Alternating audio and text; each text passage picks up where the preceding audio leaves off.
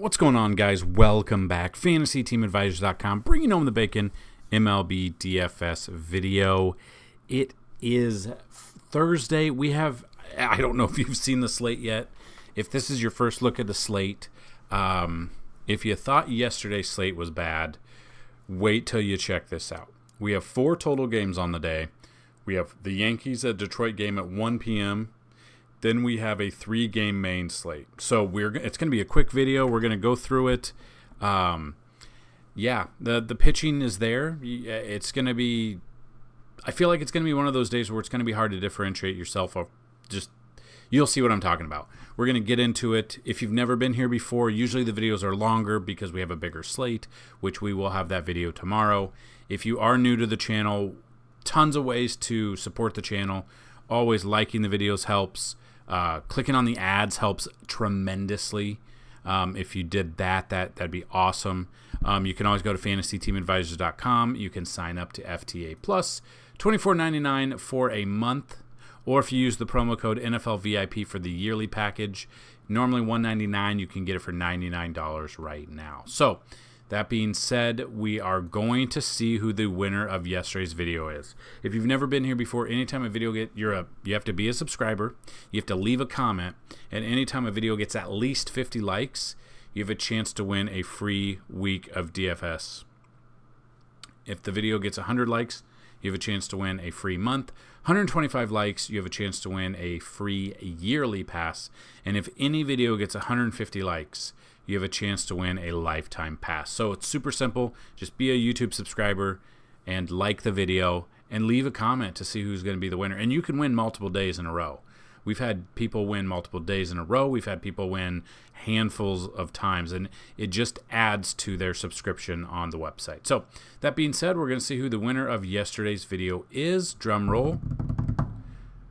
Ricardo. Love the breakdowns as always, he said. Well, congratulations, Ricardo. If you see this, hit us up. There's 2 ways. Either email dfshelp1@gmail.com. That's dfshelp1, the number 1 at gmail.com. Let me know a username that you would like to use and an email associated with that. Or if you want to hit us up on Twitter /X @advisors_team with the same info. If you already have an account on the website, let us know that as well, and we will get you squared away for that free week pass of DFS. And because it is Thursday, you will get the start of the NFL season. So, anyone else want to try and win? Pretty simple. So, that being said, congratulations, Ricardo, and we are digging in. So, you can't use this game unless you're doing an all... I don't even know if Fanduel has an all-day slate. Let me see. The fact that this is a weird... I don't know why there's only this many games. So, yep, you can. On Fanduel, there's a chance to have an all-day slate, which is neat, I guess, which will include this game. So we're going to cover it real quick, but we're not going to cover any of the pitching or anything. So Clark Schmidt versus Matt Manning. The way the Yankees have been hitting, it's looking like a Yankee stack here. Glaber's hit home runs in 3 straight games, so every game of this series he's had a home run, if you want to go with that narrative. You've got Stanton, who had a home run yesterday. Judge did not. It just depends on the lineup that goes out there. Again, waivers, they can be claimed. This is one where be a little bit weary. The Yankees did place Harrison Bader on the on waivers, so he can get claimed. This is his last day he can get claimed, which most likely he will. So he is probably not going to be in the lineup. But if he is, do not get screwed over by, let's say he does get claimed in the middle of the game, they pull him. So that being said, that would be I would just be looking at the Yankees bats here. The way Detroit's been playing in this series, I don't know. The Yankees finally won a series since July. Do they lose this game? They could, but they can go for the sweep before they head to Houston. That being said, Matt Manning, on the other hand, only has faced 2 of these batters. Not much going on. I would probably, if you are looking, I would look at Schmidt here, and then I would look at the Yankees bats over. If we are looking at Detroit bats, it would be Riley Green, Spencer Torkelson. There's not a ton to look at. Parker Meadows would be one maybe we could look at, but other than that, there's just other options that I like. So this being a game that's 6 hours before the other ones, I'm not going to be playing the all-day slate. That brings us to the main slate of the massive 3 games. So at the end of this video, if you don't know, we are going to do simulations. So on the website, we do 2,000 simulations for your videos, and then before the slate locks, we do the 10,000 simulations, and then you can do a side-by-side to see how the players have changed throughout the day. And then that's a way to look at kind of like the ownership that you might be looking at, and then if you want to go contrarian. The thing is, with this 3-game slate, I don't know how much of a difference it's going to be compared to like a full slate. So that's just something to look at. So Braxton Garrett versus Joan Adon. So looking at this, we've got Braxton Garrett here. We did use him as last start. 6 innings in that game against Washington. 3 earned runs, only 3 Ks, no walks. At 7,200, obviously 8.7 is not enough. He's facing the same team that he just faced. Now he's facing them on the road. So looking at splits, he's faced Washington twice this year already. 12 innings pitched, 11 hits allowed, 4 earned runs, but 11 Ks. He's averaging 18.6 fantasy points per game in those 2 starts, which is not bad. Especially on a slate like this, you got to get creative at some way. Like, this is a weird slate. Adon, on the other hand, just faced him his last start as well. Went in that game, he went 6 innings, no earned runs, 3 Ks, had 21.1 fantasy points at 5,500, and now he's $100 less. If you want to go crazy, you can. We saw what he was able to do. Whether or not he's able to replicate that, because we have seen in the past when a pitcher faces a team he just faced and had a pretty good game the time before, usually they get hit because they had never seen him before. Now they have. So whether or not you want to do that, but at 5,400, especially on a slate with this pitching, I'm okay with pretty much any pitcher on here. If you're looking for bats in this one because you don't want to go with pitching, I want to be on the record that this is probably a day you might want to take off and just relax, but I know you guys can't do that. And I don't know if you saw us on Twitter yesterday, but we tweeted out our biggest sports bet so far.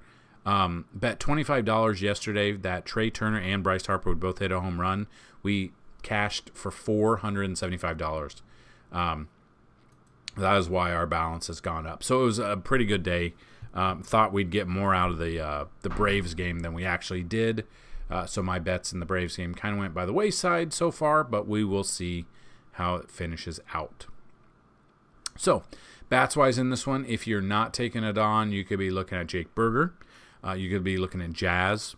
Jorge Soler, I don't mind, but he did get taken out of the game on, was it Tuesday? Or when? Let's see. Yeah, so he got taken out of the game due to his hip, and then he was not in the game Wednesday. I don't know, like his hip tightened up on a swing. I don't know if he's going to be in there. Probably not. I would assume they just let him rest here. So that is kind of a thought that he's probably out. In that instance, you'd go Jesus Sanchez. I'd also go Brian De La Cruz and Josh Bell for the lineups here. Maybe a little bit of Luis Ariz as well.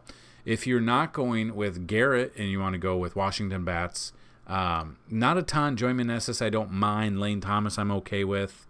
Ruiz, I'm okay with. CJ Abrams. That's kind of it. There's not a ton that I like. I kind of feel like this could be a low-scoring game. I think both pitchers could, in fact, have a decent game here. So I'm probably playing very light on the day. I'm going to save my money.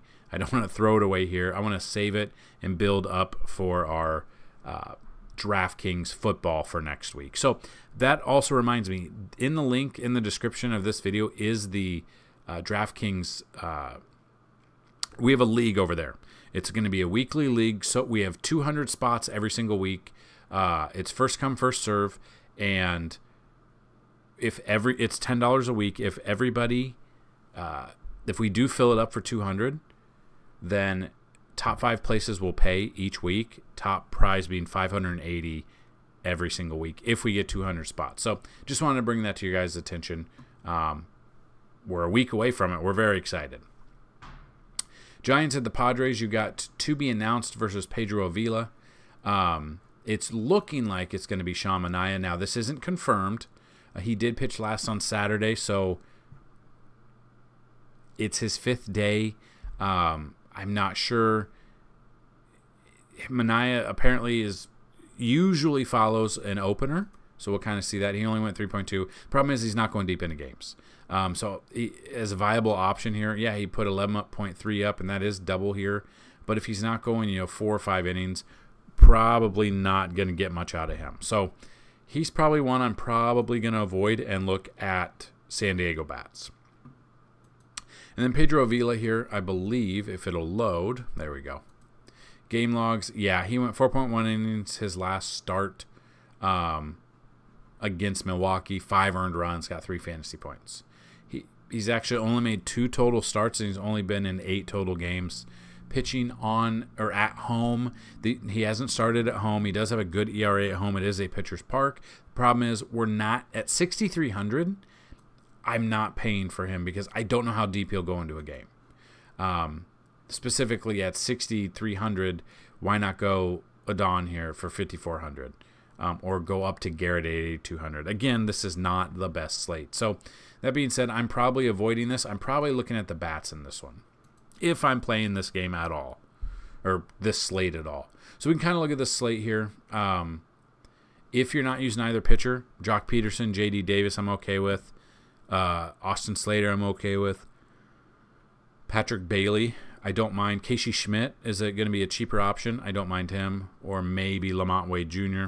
Flip side of that, the Padres bats that I would look at against Manaea or whoever the opener is, and then Manaea. Juan Soto, I don't care if it's a lefty on left. He's got great numbers. Tatis, I'm okay with. Machado is pretty good for me. Gary Sanchez against a lefty, I always like to look at him. Bogarts, I would look at for sure. Ha-Seong Kim, I would also look at if you're going with a San Diego stack. Then the final game on the slate already, the Braves at the Dodgers. Spencer Strider versus Lance Lynn. Strider, obviously, is the #1 pitcher. He's dominating, but he does have come into a matchup. He's faced 35 plate appearances of the Dodgers, a 273 batting average, 28.6 K percentage. And then Lance Lynn, 107 plate appearances against the Braves, 191. I feel like this is skewed. It's got to be like, I'm trying to think who's on this team that I don't think it's going to be spread out very much. Well, it's spread out between 5.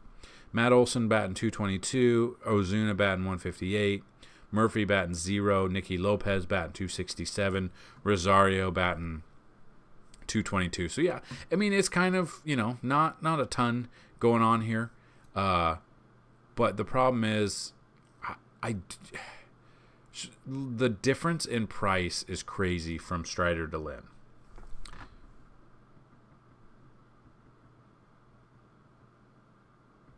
So looking at this, game logs, obviously coming off really good games here against San Francisco. I think we knew that. We've took him both times.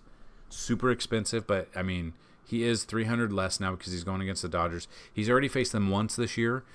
6 innings in that game, 2 earned runs, 4 runs total, 11 Ks, but did have 3 walks. Got 26.7 fantasy points, which would be perfect for what we need here. But again, the Dodgers hit the ball very well. Trying to see when this was. Was it recently? It was back on May 23rd at home. So ball really wasn't flying out as much. I still like him though. And then the flip side of that is Lance Lynn. Game logs, not a good game against Boston. Some good games through here since getting traded. But yeah, he did get eaten up by Boston in that one. Splits-wise, he has faced Atlanta once this year. 5.1 innings, 4 earned runs. Ended up getting the W here. Had 6 Ks but 3 walks. 6.75 ERA and only 14.6 fantasy points, which would not hit our value of the 2 times value that we always look for. So I don't think I can use Lance Lynn because the Braves are the Braves. They're a hot hitting team. They're the best team in baseball right now. That's kind of what I would look at. So probably avoiding Lynn. I am avoiding Manaea. I would look at Strider. I would look at Garrett. I would look at Adon a little bit. So if you do want to look at the bats real quick in this one, I mean, it's pretty self-explanatory, the bats in here, but we'll go over them real quick. If you're not going with either pitcher and you are going the bats, obviously Matt Olson, Ronald Acuna, Austin Riley, I would look at Michael Harris. I would look at Eddie Rosario, Orlando Arcia, Albies, Kevin Pillar. These are ones that I would look at. On the flip side, if you're not going with Strider and you want to look at the Dodgers, Mookie Betts leading off, no-brainer. Max Muncy, Freeman, Will Smith, again, who depends on who starts the outfield, but David Peralta or James Outman, I don't mind. And then Ahmed Rosario is another option as well. And there you have it, guys. There's the 4 total games, 3 on the main slate. That's the breakdown. Now, we will look at the pitchers and the batters after 2,000 simulations. I don't think it's going to be a surprise, but again, there's only 8 teams that it can pick from. So it's got number 1, as in Ronald Acuna Jr. It has Austin Riley, number 2. Number 3 is Aaron Judge. Number 4 is Michael Harris. Number 5 is Dominic Smith. 6 is Mookie Betts. 7, Matt Olson. 8, Lane Thomas. 9, Marcell Ozuna. And 10 is Josh Bell. Those are the batters. And if we look at the pitchers, it's got Clark Schmidt as the number 1. 2 is Spencer Strider. 3 is Matt Manning. 4 is Adon. 5 is Lance Lynn. And 6 is Braxton Garrett. So that's what it's got right now. Obviously, we will see if there's openers, and then we'll see if there's not openers, and that'll change a little bit. But that is it. I mean, it's not my most favorite slate, obviously. Hopefully, this was an easy listen to you guys today, being a shorter video. We will obviously be back tomorrow with a better video, a longer video, because there'll be more games to cover. And then we are in the thick of it, guys. I have a fantasy football draft tonight, and then I have one on Sunday, and then that is it. I am good to go. I am ready to rock and roll. It's football season, and we already are working on the matchup tool, which I will show you real quick. Give me 1 second. All right, so you can't see it yet, but this is our matchup tool. This is the start of it. We have every position broken down, and and I will have a video on this. I just wanted to kind of show you. You read it this way. So this is the defense, the opposing defense. This is what they allowed in 2022. Obviously, that's all we have to go off of at the moment is the stats they allowed in 2022, and we can build it out through there. So these are what they gave up to the quarterbacks in 2022, and then you can go ahead and if you play on DraftKings, if you play on Fanduel, whatever you do, if you want to look at total or what they gave up fantasy points per game allowed, that is there as well. You can say we're playing on DraftKings total. We're going to largest. So the Detroit Lions defense gave up the most amount of fantasy points per game last year to quarterbacks at 24, which would then include hey, let's go Patrick Mahomes as the number 1 quarterback according to this, due to, the Lions defense and stuff like that. Obviously, it's the off season. They've either added people or they've lost people, and a lot can change, but this is the stats we have to go off of now. This does not include like the pricing of FanDuel or DraftKings if it's feasible and stuff like that. So that is a tool we will be looking at. We honestly don't know what the Cardinals are going to do. The Cardinals, I believe, are tanking. I think they're going to try to go 0-18 or 0-17 or how many games there are. I have a feeling that's probably what they're going to be doing because they released Colt McCoy. Kyler Murray's obviously not going to start with the ACL thing. Then they have a backup quarterback and another one, and they're not saying who's going to start. So that is definitely something to look at. The other one that I don't know is if Joe Burrow is going to be able to go for week 1. Other than that, we've got who we want to target, and we've got everything here. Same thing with running backs. So what we do is we do the top 2 running backs, unless it's like a running back by committee, where it will tell us, top 3 or something like that at each position. So this will be filled out all the way down. As you can see, this is from last year, but we'll go through that, and it's another fantastic tool for you guys to use. It's part of the premium actually, no, this, as of right now, as long as this gets views, it will be part of the it'll be free for a couple of weeks. And then this will be part of the premium content. So then the videos we put out during the week will be rankings for season long and DFS. We'll do that each week with every position. Probably do it all in one video instead of each individual videos. So there'll be longer videos, but hopefully they help you guys out. So I do suggest to hit the bell notification so you guys know when we put out videos. And then I know you guys want me to do breakdowns like I do with MLB. I don't know if I'm able to do that with this. I'm still trying to find websites to run those breakdowns. So trying to figure that out as well, and we'll move forward with that. So that's what I've got in this. I know you guys are here for baseball, and we are done. So good luck on this slate, and as always, let's bring home some bacon. Peace!